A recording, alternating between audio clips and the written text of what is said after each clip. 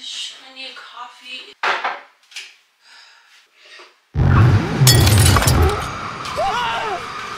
Have you ever used an AeroPress? Have you even heard of an AeroPress? Hey guys, I'm Ember November. Welcome to my ugly kitchen, and today is all about our AeroPress.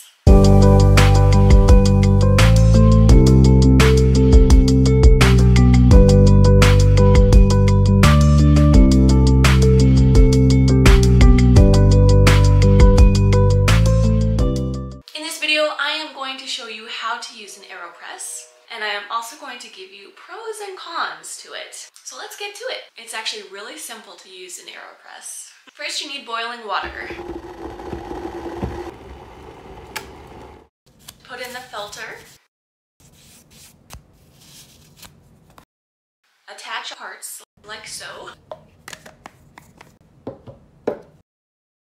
Take a heaping scoop of your coarse ground coffee, dump it in there, and then pour the hot water slowly over the coffee, all the way to the top. You're supposed to pour it in, and they recommend stirring it. We got the kit version, and in the kit, they have like a stir stick, but we lost it. We lost it during van life days, so I don't know where that went. So then we started stirring with a spoon, and then we eventually got to the point where we don't even stir.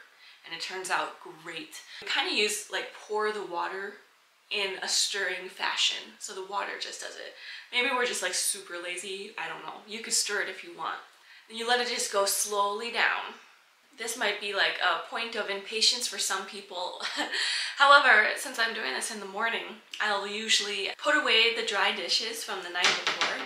That's like an easy, slow way for me to tidy up a little bit while my coffee's doing its thing. Once it goes down the first time, then pour another, and be very careful on the size of your mug, because we often, if we're tired, we will just spill. It'll just overflow.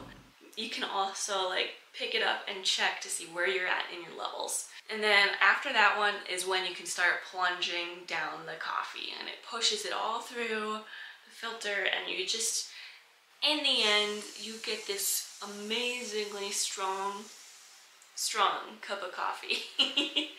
It's so good. And that leads us straight into my pro and cons list, because the very first pro right there, I just said it. This makes the strongest, tastiest cup of coffee I've ever had. And it's like really smooth.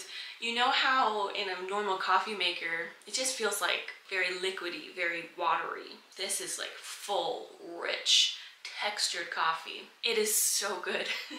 And it's hard to go back to drip coffee after you have this. Pro number 2 is you use way less grounds when you use AeroPress.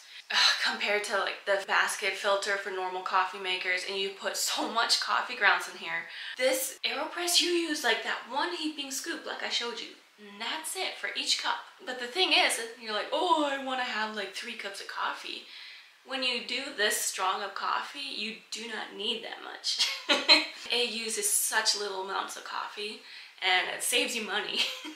Because coffee, good coffee, is kind of expensive. Pro number 3 is AeroPress works really well for off-grid situations. If you don't have access to electricity, let's say you're camping, or like us, we were doing van life, and all you need is boiling water. You don't need power for your coffee pot. So that means you could use a fire, you could use your propane stovetop, that sort of thing. And it worked really well for us for van life. It was simple and easy, and you could control exactly how much you want to make. But now on to the cons, and I came up with 3 cons. Number 1, this is a non-automated process. I almost was gonna say it's a longer process, but technically that's not true. It takes less time than a coffee maker doing its thing.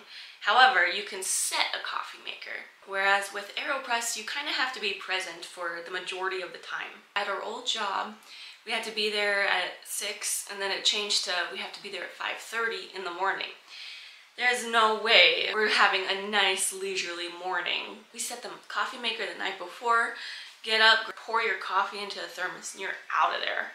So if you have really hectic, fast-paced mornings, this might not work out the best for you. It's a bit more involved than simply setting a timer on your coffee maker. Con number 2, it can be rather messy with this process. We will spill, coffee grounds go everywhere when you like dump it into the trash, it can go everywhere. So it can be a little bit messy.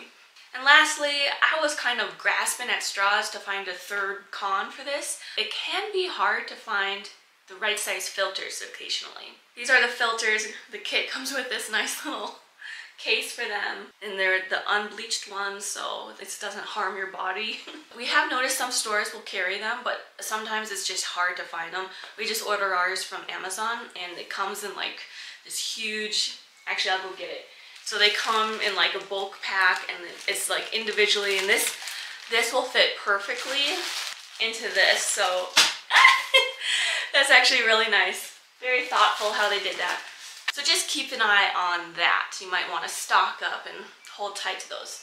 I hope that answered some of your questions about what the heck an AeroPress is and is it worth it. I say yes. AeroPress Coffee is the best coffee I've ever had. I would recommend getting an AeroPress. You go through less coffee, you save money. It just might not work for you if you have a really crazy, fast-paced morning. Enjoy.